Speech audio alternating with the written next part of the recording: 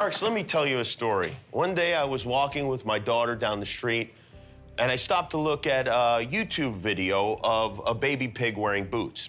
And while I was looking at this hilarious video, my daughter ran off into the street. Luckily, no cars were coming, but I learned a valuable lesson that day, and I turned that lesson into an idea, and I turned that idea into an industry.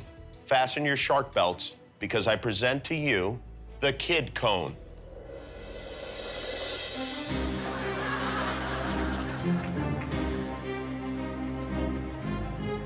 A full-size traffic safety cone for kids. There is an actual child in there. Say hello, Tanner. Hello, I'm Tanner, but I can't see. So now you can let your children play in traffic, knowing that the Kid Cone is there to protect them. I'm seeking $100,000 for 5% of this company.